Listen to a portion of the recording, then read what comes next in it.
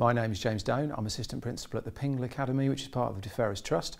I'm a history teacher. I've also taught a range of other humanities subjects. I've been teaching now for almost 25 years, and I've been teaching in this environment for about 11.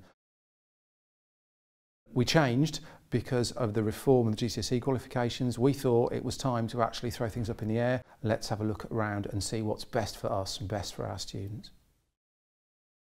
The thing we found most appealing about the Edexcel specification was the question type.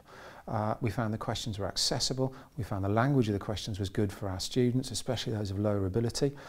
They included prompts in some questions to help the students along, and there is choice as well, which is always a good thing in an exam paper, and not all the exam boards provided choice.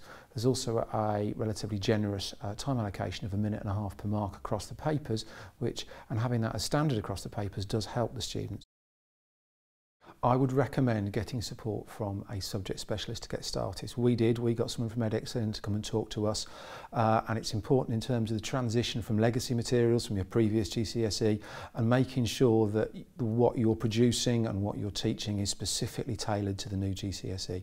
They helped us with some of the nuances of the question, because every exam board has slightly different question types. So for example, in the American West there is a question called a narrative account, which is worth 8 marks, and the subject specialist gave us specific advice on how to teach that and how to maximise the potential of our students on that question. Our decision to move to Edexcel was very much worth it, primarily because we got the results we were expecting, and there were no surprises, which was something that our previous exam board had never been able to deliver. We have been very, very impressed with the transparency from Edexcel in terms of mark schemes and in terms of how all those marks are rewarded and in terms of the grading, and we've been very impressed with how they listen to the feedback from their teachers.